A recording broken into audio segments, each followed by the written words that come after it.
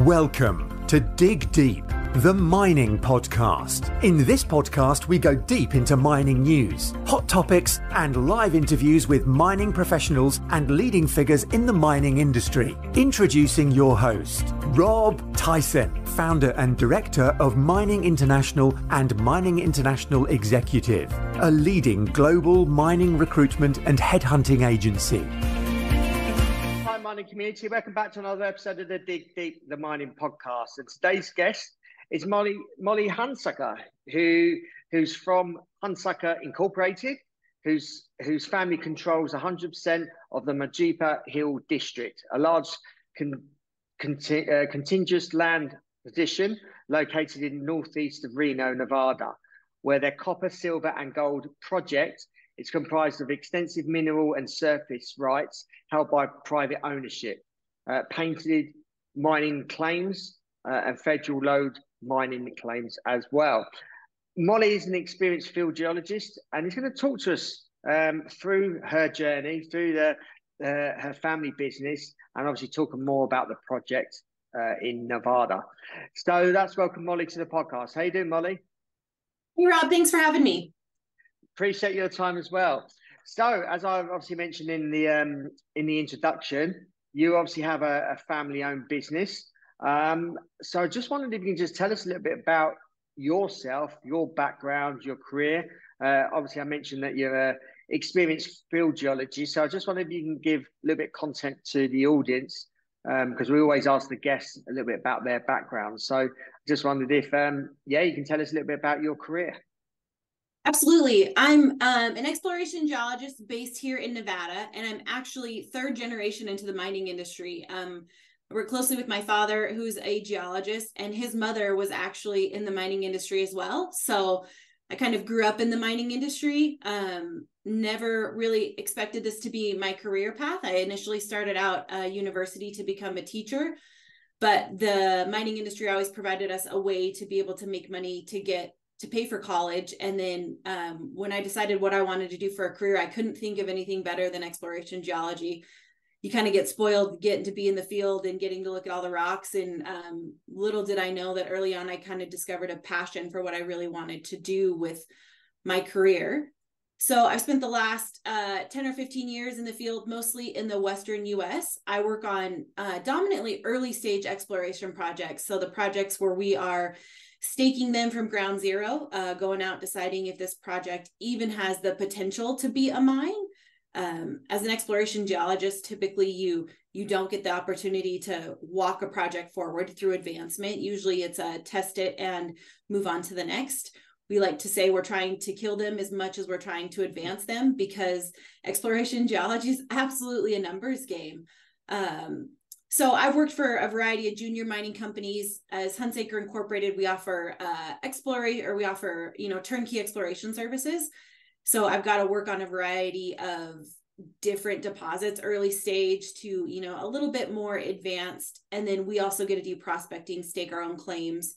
And that's how we got the Majuba Hill project. We're the underliers. We control the private and patented ground underneath. And over the last 2 years, I've really gotten the opportunity to focus on one project, which has been rare as an exploration geologist. So when Majuba Hill Copper Corp leased the Majuba Hill project from us, I came on full time, and that's been our focus for the last couple of years, is advancing that project. And it's copper. We're kind of a gold background, and so we ended up in copper, working on a copper porphyry, which was a surprise to us as much as it was to anybody else, because being able to work on a new copper porphyry deposit in the Western US is really rare. And so we've just been ramping up that, and recently had a 43-101 out on Majuba Hill Copper. And so I find myself at this stage in my career working on an advanced stage project, which is just not a path I would have laid out for myself, but couldn't be more excited to be doing it. Yeah. Before we speak about the company, you work with your father, who's part of obviously the team. How is that working relationship, as well as obviously being a family relationship? And is he a mentor of yours because you're following in his footsteps? Absolutely. It's a great family businesses are great. I'm 5th generation self-employed. So my family was butane dealers in Texas. So we don't really play well with others. We don't know how to work for somebody else. And so my father always gave us the opportunity to be geologists. And it was a surprise to him when I called him one day and was like, hey, I changed my major to geology. I'm going to be a geologist. He was like, what? And then coming into the family business it's really fun. It's a bit of a challenge because all the family time turns into family business time because we all really like what we do. My mother runs the books for the family. I've got a younger sister who has gotten really good at doing GIS. So it is a full family affair. And I don't think we say, my father's always told me it takes about 10 years to make a geologist. I'm just over that 10-year mark of really being a trained, educated geologist, and didn't realize the built-in mentor that I've got. Being in a family business, we get to work on a variety of projects. We get to work on, Carlin type, porphyries. And so getting someone to really, truly be a mentor through that project has been really interesting because I get to learn firsthand. I think a lot of this industry is experience. And a lot of the times we say, we want a mentor, and sometimes we just want a tour guide. Sometimes we just want someone to show us, how to stake a claim, how to run a drill program, show me something you're really good at. But growing up, I had a mentor in, my father, and showing me, how to do things, why he does things the way he does things. And then growing up in the family business, there's been a lot of exposure. I mean, my first job in college was for geologists that had been around for, 30, 40 years. And growing up in Nevada is a really tight-knit mining community.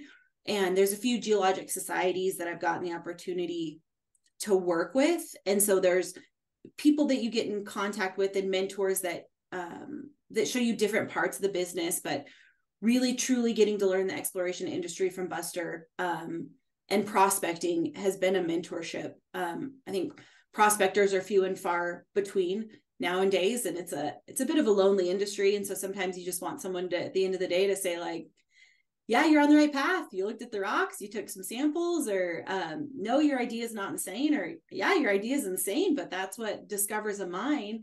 And so the mentorship and the family aspect of it has been really valuable. It's, a family business. So it's, I think it's rare that children get to see their parents as a profession. You see like, oh, mom and dad, they go off to do this job, but to get to truly come and be a peer of a parent is something that a lot of people miss out on, because it's not just your dad. It's, a well-respected geologist. I get to see the work that he's done. And geology in Nevada, I mean, you put a map out 20 years ago and that map will come back 25 years later and you've got to take a look at it. So I get to see the work he's done. And I think Buster is, he's a very factual geologist. He doesn't, as we call it, blow smoke. And learning that, I think it's more the how to operate in business and how to operate with integrity as a geologist is the biggest mentorship that I've taken from him. And so, and being family, sometimes it comes down with some knockdown, drag out fights. I'm just about to ask, because of the relationship, is there a lot of difference of opinions, and do you have differences, or do you have arguments? But do you have differences of opinions? We do. We have differences of opinions. I mean, with geologists as it goes, you get 2 geologists, you've got 4 opinions. And so there is a whole lot of, there's a whole lot of apologizing that happens about 10 years in as a geo, because you look back and you're like, I am so sorry. I don't think I was very useful the first 5 years. I made a lot of bad decisions. And I think a good mentor and a good senior geologist kind of says like, okay, well, you can do it that way. And then there's some of letting you figure it out on your own. And there's some of the, senior geologists, and that happens to be my father, being like, that is a terrible idea. We are not doing it that way. And usually you figure it out for yourself. And those happened early on. I mean, staking claims as a teenager, soil samples early in the career. I mean, there's a lot of checking that goes on, and you learn like, why does he, do they think I'm bad at my job, as, and learning new skills. Being a field geologist is just learning to survive. I think the biggest fight we ever had was learning to back up a trailer, and it makes me laugh because 15 years later I can back up a trailer out of any situation, and you think that is not a skill a geologist needs, and boy is it. But the more we have worked together, the more we learn, there are differences of opinions, and that's okay. And if there's not, if we're just constantly agreeing with each other, that's where the bigger problem is. But you get to learn to, discuss as different people. And then sometimes you just back off, or it's like, okay, you're doing it. That is a choice. You have made that choice, and I will be here to help you pick up the choice. And then, as the world evolves as geologists, I'm really fortunate, Buster's kept up with the GIS and a lot of things. So we don't have a lot of the, the typical arguments that a junior, senior geologist has, where I'm saying like, let's use the new computer device. Buster's the one driving that. And so it's really become a good collaborative relationship, but we definitely don't always agree. And you've got to learn that that's okay, that you don't always need that approval of a father, that you have to have a business partner. But I think we communicate more than any client or anybody thinks we do, because with two of us in a business, you've got to communicate anyways. And then to maintain a relationship as father-daughter, and to maintain a family relationship, it's a trick. Yeah, I can imagine. So can you tell us a little bit more about Majuba Hill Copper? Yeah, so Majuba Hill has been a phenomenal project. So we've teamed up with Dave Greenway, who's the CEO of Majuba Hill Copper Corp. They've had it leased for a while. And Majuba Hill is just a phenomenal project. We're about 155 miles east of Reno, north of a small town called Imlay, for those that are familiar with Northern Nevada. We're right off Interstate 80. And we've just released a 43-101 that outlines an exploration target. And what's so unique about it is we know we can move it into an inferred resource category, and we're in Nevada. We've got a new copper porphyry discovery in Nevada. The jurisdiction is just phenomenal. I'm a little bit biased. I've spent my entire career in the Western US. I always said like, oh, I'll go abroad, when I need to. But when you've got a Majuba, it's really hard to say like, I'm going to go abroad. And Majuba's been, we've called it in talks hidden in plain sight, because as you drive on I-80, you can see Majuba. You look at one, you come out of Lovelock and looking at one mine, and you look at another, and you're like, hey, that's us over there sticking out on the freeway. You stand on top of Majuba Hill, you look up into the guts of the Florida Canyon mine. So it's a bit rare in that it's standing out. You talk to any Nevada geologist and they say, oh, everything's undercover these days. And that's not true. This 43-101 has outlined an exploration target, and we know, as it sits right now, we've got 50 to 100 million tons of copper, ranging from 0.15 to 0.3 copper in the oxide resource. That's only the upper portions of this deposit. And it's really, really unique in the fact that we've gotten to drill this and bring it to fruition. A lot of people know Majuba Hill is a major mineral collecting site. We have a heck of a time keeping mineral collectors out. We wish we didn't have to, but for our cover your own butt, we've got to keep them out. And everybody's known Majuba Hill for years. Every geologist talks about it. But to really identify it as a copper porphyry, to be able to point it out as the right type of geology, and to now have this exploration target that we think after another round of drilling, or another 2 rounds of drilling, we can bring it in the inferred category. It's kind of a one-of-a-kind project. That the jurisdiction just makes it so ideal. Yeah. So what would you say is, and you've mentioned some of this, but what would you say is sort of more valuable or unique about Majuba Hill? Yeah, it's well, right now we're only modeling the copper, and Majuba is definitely multi-element. So we've got copper, gold, silver, lead, zinc, but we're focusing on the copper because that is the most economic. And we've all heard the statistics on copper, the amount of copper we're going to need. And it sticks out of the ground. It's an open pit target. Majuba was originally picked up because of the blue and green oxides that are on the surface, and there was some historic mining there. So the thing that makes it most unique is that It's there, it's ready for the taking. It's the pits outcrop at the surface. We drill, another 8 to 20 RC holes, and our pits can, get larger and larger, which bumps us up into the inferred category. And the biggest thing is the jurisdiction. I mean, Nevada is designed for mining, with the private ground in combination with the patented ground, which is controlled by the Bureau of Land Management. We are a jurisdiction that wants mining. And that makes it so unique, is that we can advance the project forward. And the other unique thing about Majuba Hill is Dave Greenway. Dave is the CEO of Majuba Hill, and we've worked on a lot of exploration projects. I have, and then with Buster, he's worked, all over the world. And it's very rare you get someone like Dave who puts the money in the ground. So as Majuba raises money, the majority of the money, goes into the ground. Obviously, there's operating expenses, but we've drilled every year for the last couple of years. We've drilled shallow holes in the oxide, and porphyries are known for their big, deeper sulfide systems. And Dave has said, yeah, we'll raise the money. Let's drill some deep holes, and really give us time to do geology. I mean, so many geologists drill a hole and then you don't actually get to spend time looking at the rocks or compiling data. And so the jurisdiction and Dave are really the two things that makes us unique and allow Majuba to take some, stepwise advances into bringing this into hopefully what will be a major producer in the next, decade.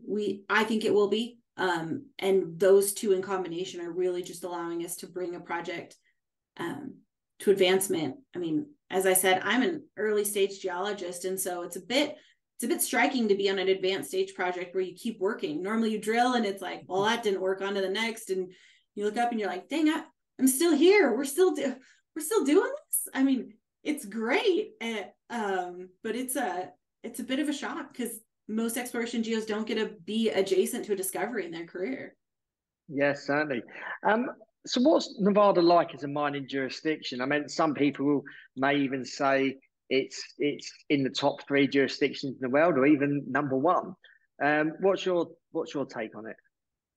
I think we're number 1. I think Fraser Institute, I can't remember if it ranked us number 2 or number 3. But Nevada is just, the biggest thing about Nevada is that we want mining. My last water truck driver on our last drill program flagged us down on the side of the road and was like, hey, you need another water truck driver? And you're like, I absolutely do. And so the jurisdiction is it's so friendly. We're a mining friendly jurisdiction where people want mining. So that makes it great. Our holding costs are low. We pay claim fees every year. The way it's structured in the US is whether we're on a discovery or whether, we're early stage, we know what our costs are going to be. And the infrastructure. I mean, Nevada is phenomenal for infrastructure, and Majuba is especially unique. When I turn my GPS on and I've got the radio going, I get the trucker traffic from the highway on the microphone. And so you're 20 miles from major transcontinental corridors. You've got Interstate 80, and you've got rail lines, you've got power and water. So the infrastructure at Majuba is especially unique. And then Nevada's designed for mining. I mean, the laws are literally designed to help us mine. We know where we've got to go permit wise. We know what we've got to do from day to day, to keep the land. And it just really makes it easy to advance a project like Majuba. We love the Bureau of Land Management. We love the government. I know there's, some geos that are like, oh, the government, but we love them. We love bringing them out for tours. I mean, every time we get someone out to Majuba for a tour, we spend way more time looking at the copper oxides than and kind of cram in the business part of it towards the end. But we love having the Bureau out there, or the BLM out there. They're a social license to do good at Majuba. And so the infrastructure is world class. I mean, we don't face what other countries face with nationalization. And so I don't think you could be in a better jurisdiction than Nevada. What would you say some of the challenges are as a company that you would have working and mining in Nevada? Some of the challenges we routinely face is either lack of knowledge or not not doing what's right for the project. I mean, we're allowed to operate, we know for an exploration project, we can do 5 acres of disturbance under a certain level of permit.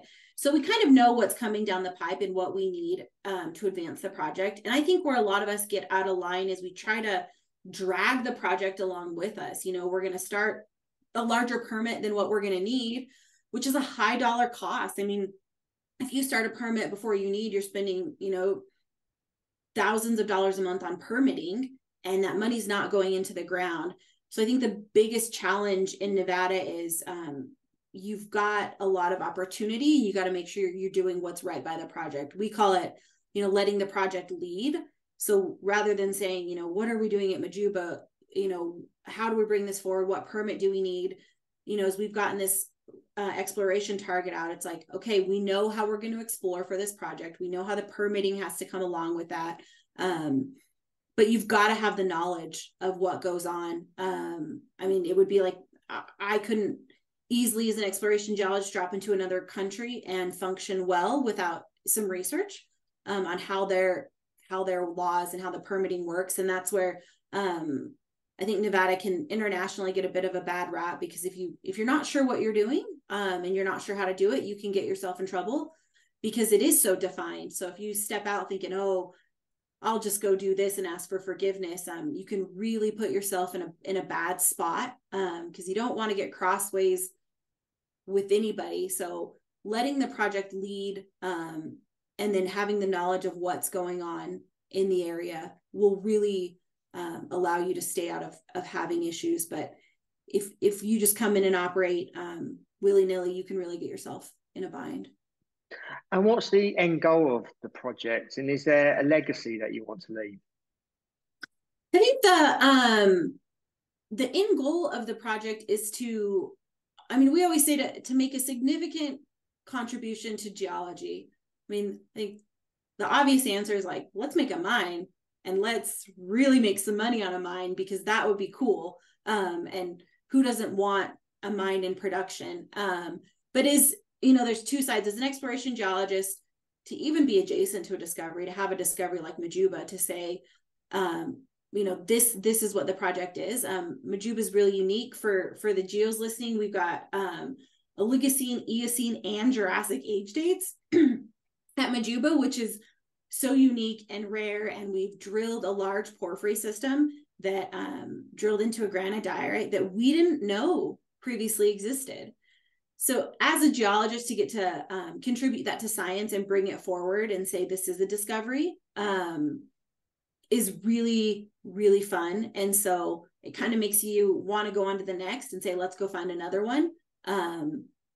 But also, 10 years from now, driving down the road, if there's an open pit in the side, and to say like, yeah, we did that. We made that into a mine. I think there's a draw there as well. But I think the biggest legacy that I would like to leave is saying, like, we advance that geology, whether it with copper where it is. I have no doubt that this will be in production in my lifetime. So I think contributing to the geology and knowing that I did good science is really valuable. We've got all the files for Majuba. Majuba is a big historic project, and my grandmother's now husband visited Majuba in the 70s, and there's a letter from him.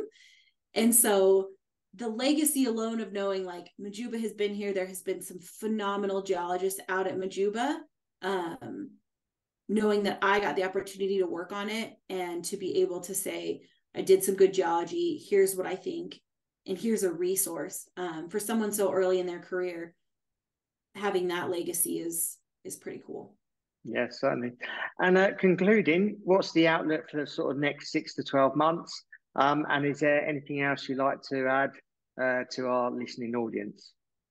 Yeah, the next 6 to 12 months for us look like drilling.